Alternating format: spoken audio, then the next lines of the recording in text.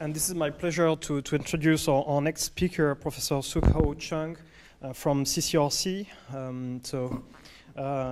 Professor Chung has been the founding director of CCRC from 2009 to 2014. He got his PhD in mechanical engineering from Northwestern University in 1983.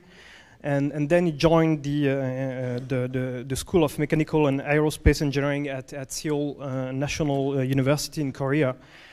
And so Professor Chung is a well-known expert in the community, as he served as an international secretary of the Combustion Institute, and his work is very well known in combustion fundamentals, pollutant formation, flame stabilization, or electric field assisted combustion.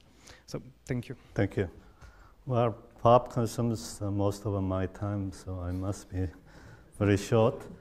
And many of you heard a lot on turbulent combustion, so maybe the last one is just switching gear to laminar flames. So title is Stretch-induced flame extinction and pressure effect. The contents are background, and extinction of counterflow premix flame and tip opening of premix bunzen flames, and pressure effect on diffusion flame extinction.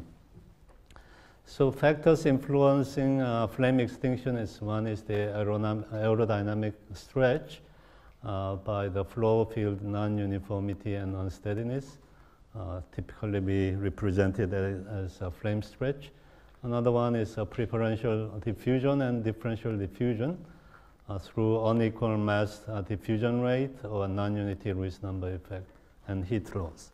So I will focus on the two of the top. Okay, in counterflow configuration, we can establish a double premix flame that is adiabatic along the stagnation plane.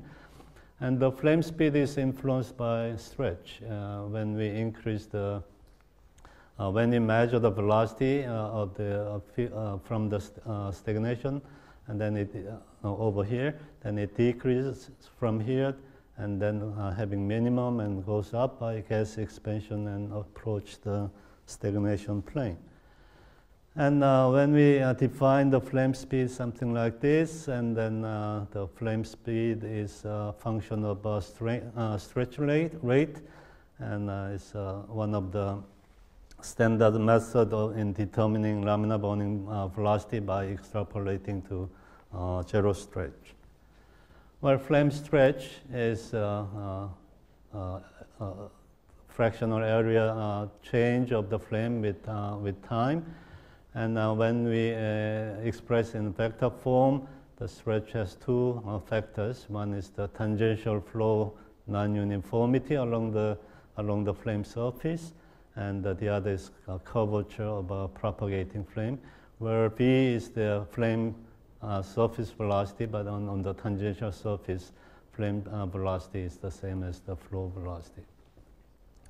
But the effect of the flame stretch on the flames coming from the difference between the streamline direction and the flame normal direction, which is controlled by diffusion. Another factor is a preferential diffusion or differential diffusion when we consider two reactants. And that's basically depending on this different diffusivities, the boundary layer thickness in the thermal thickness and the mass diffusion zone thickness will be different. So one can derive a very some kind of control volume approach, why those happen. When we take a control volume in the, for example, counterflow flames, and then we have a different boundary layer thickness. This is the convection along the streamline, but some of the species over here is crossing normal to the flame, and the reactant coming into the flame zone is acting as a heat gain, and the temperature going out to the normal crossing the streamline will act as heat loss. So if these two are different, there is an imbalance. That leads to the temperature change, flame temperature change by when Lewis number is not equal to unity. And the flame speed is affected, linearized form is something like a stretch affected.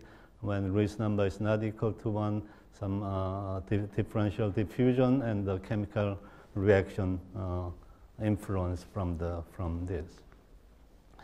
And there is a lot of study on how to characterize the flame speed with respect to laminar burning velocity. One way is dividing Karlovich number, which is kappa over this time scale, and either Markstein number or the Markstein length has been determined for various fuels. When in turbulent premixed flames, we see some kind of a local quenching and close to local quenching, and then that could be caused by a flame stretch. So in terms of Darmkiller number, if we the maximum is decreasing like this, that the extinction is expected somewhere here. Well, in the turbulence regime diagram, we know that Karlovich number equal to 1 is a differentiation between the broken flame regime or a thin reaction zone regime.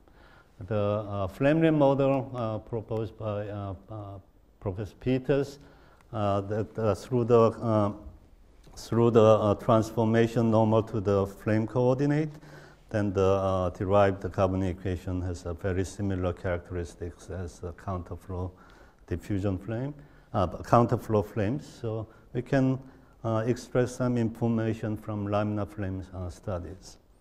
And in this regime, the Karlovich number has not been thoroughly tested whether it's the right criteria for various fuels and various equivalence ratios and so on. So before that, those equations are derived in 1980s, and things has been changed. That a lot of things moved to computation, and in numerical computation with detailed kinetic mechanism, can we identify those two effects? Isolating those two effects, whether it's coming from the preferential diffusion or if it's a stretch effect that will eventually reduce the chemical reaction time and leading to incomplete reaction. So I have proposed the local equilibrium temperature concept in 1998.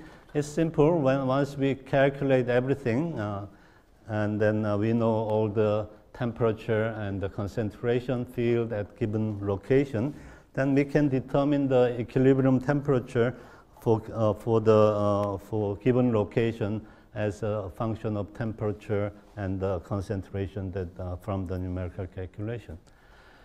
Then this is the temperature profile. This is for propane mixture, lean propane, and the equilibrium temperature is constant. And by the time we approach the flame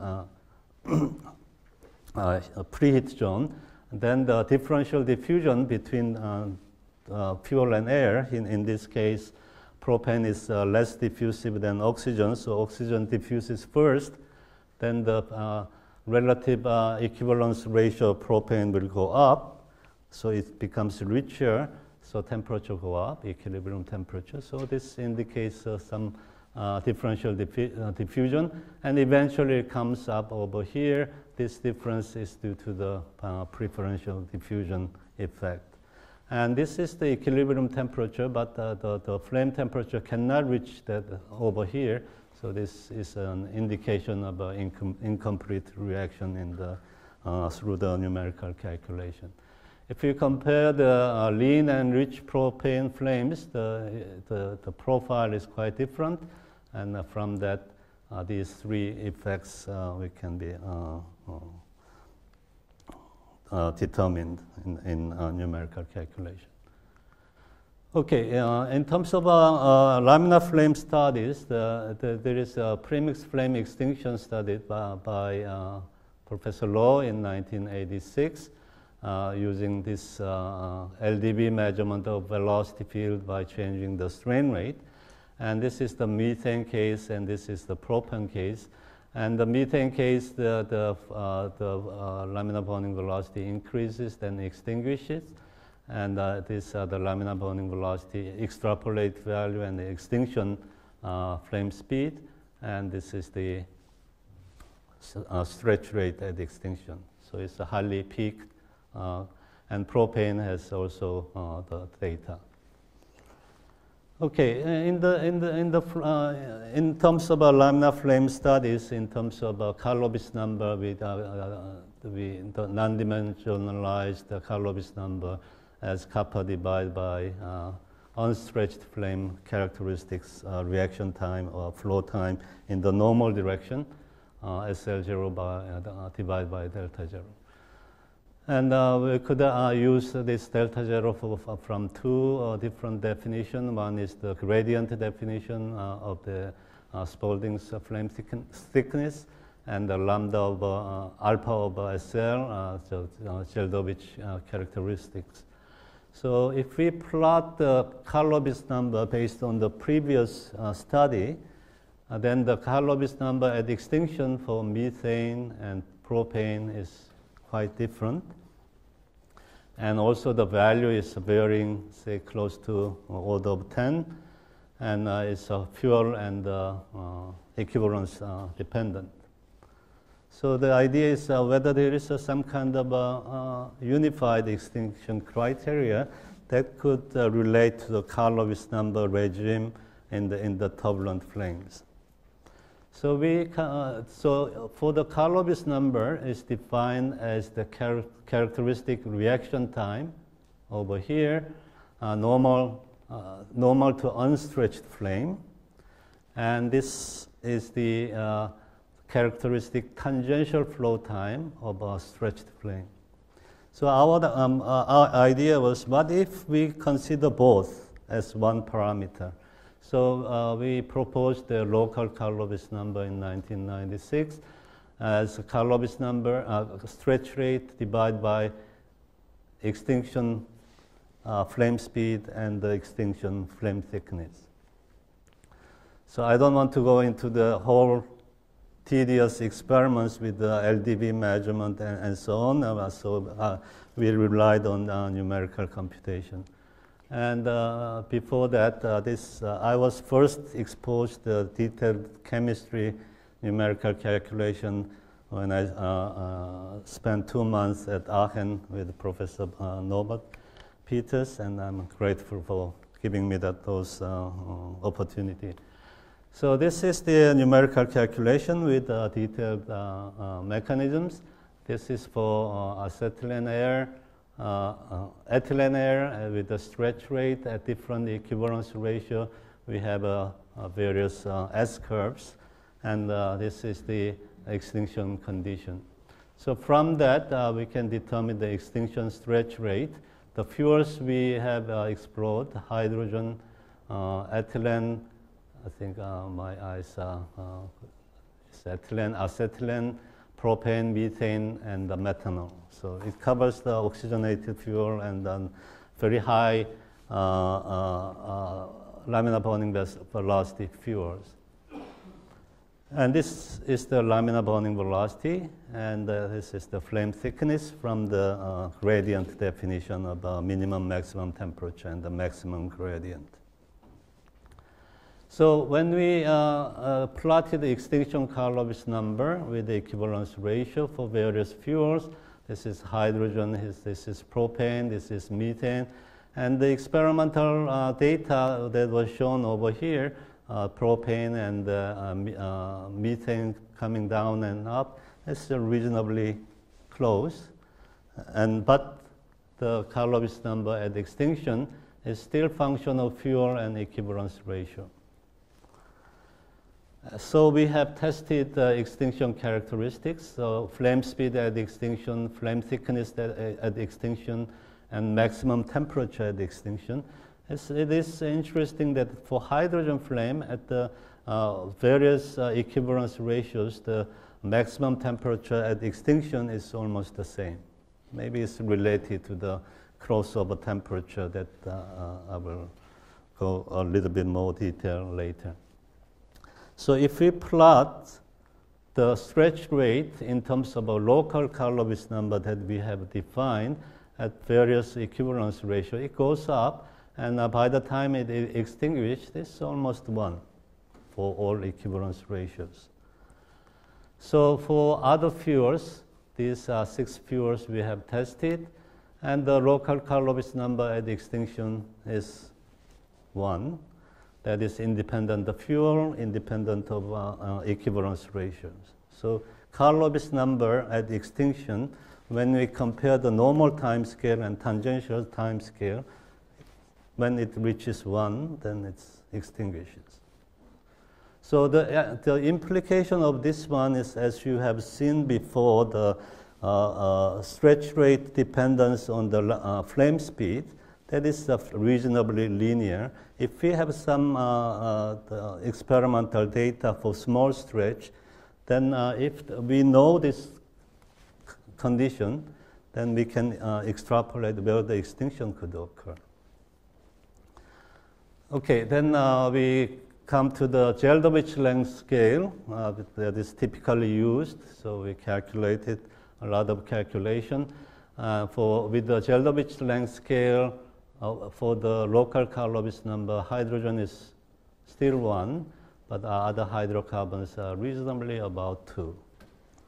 And then we tested the local Karlovich number for the experimental condition. You see for methane and propane is independent of pressure, equivalence ratio, and independent of equivalence ratio and the fuel.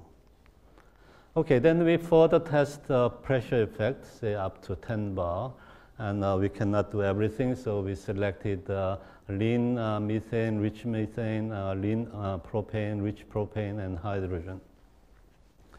And these are all the relevant information for the calculation. And this is the conventional Karlovich number at extinction with pressure. So some of them goes up and level off, increase and decrease. So all kind of characteristics. When we plot it in terms of local Karlovich number, then it becomes 1. So the local Karlovich number at extinction is pressure independent within the limitation of the fuels we have tested. And then we tested the initial temperature effect, and it goes on.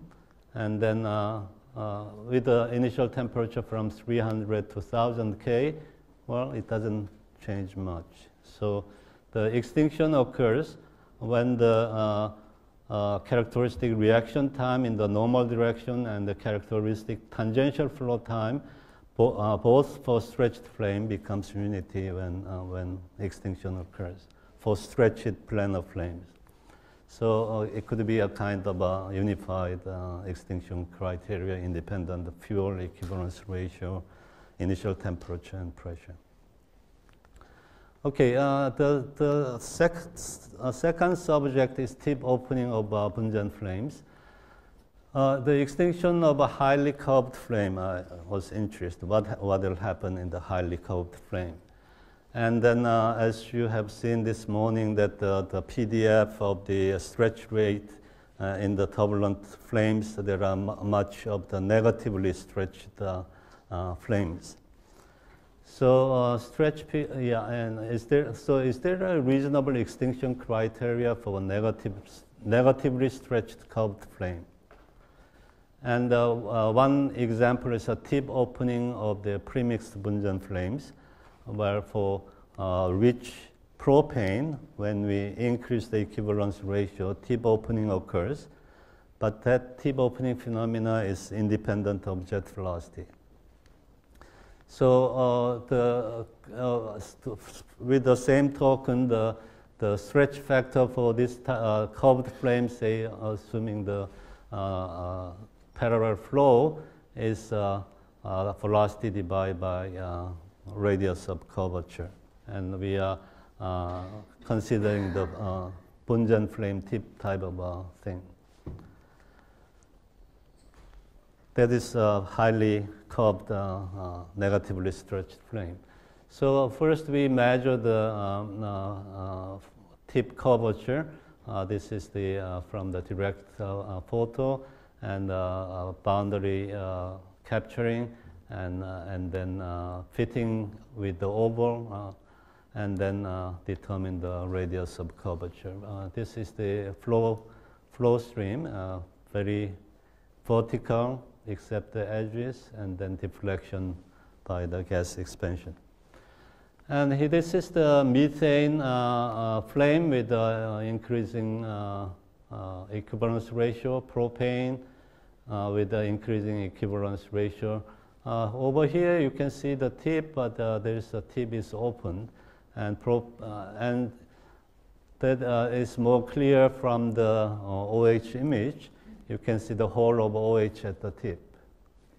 Okay, and for propane, by changing the velocity for pi equal 1.4, which we still have a tip, all the flame has a tip, even though we increase the flow speed.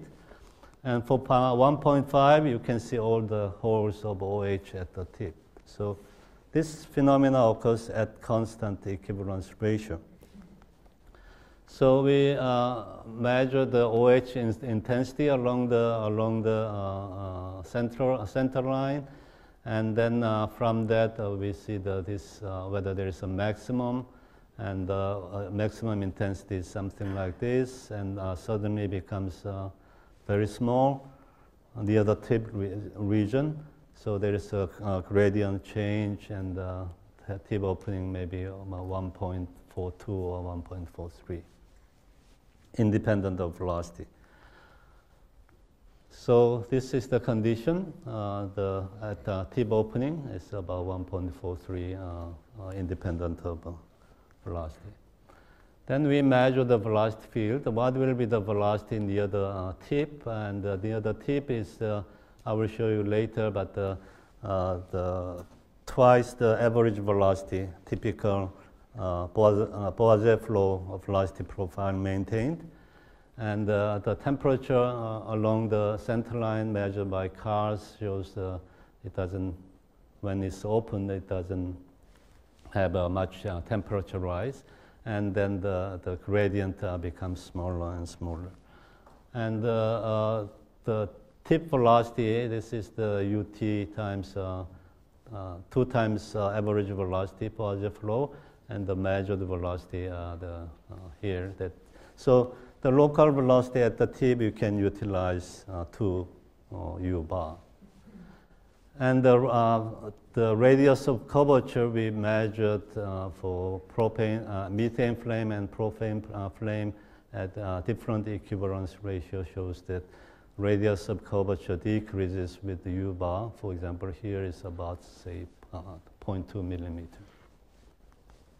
And then tip opening occurs. So if we plot in terms of a Karlovich number at extinction, Karlovich number is something like this. At given equivalence ratio, these are all constant. And as we change the pi, for given equivalence ratio, when we increase the velocity, this value is kept on increasing. And then tip opening occurs over here. So it does not have a constant Karlovich number at extinction. While the Karlovich number at local Karlovich number, now this flame speed at the tip is the 2 times of the velocity, right? So when we substitute that, then local Karlovich number is alpha of U bar R. Velocity times R is in the denominator, which is constant for given equivalence ratio, independent of flow velocity. So if we plot the local Karlovich number, then the local Karlovich number in terms of equivalence ratio is something like this, although the Karlovich number in terms of velocity is increasing over here. And it has a tip opening at all the local Karlovich number at the same condition. While the methane air does not have a tip opening, So some of this implies that the equivalence ratio, the constant for propane tip opening, but is fuel dependent. There must be certain Lewis number effect on this.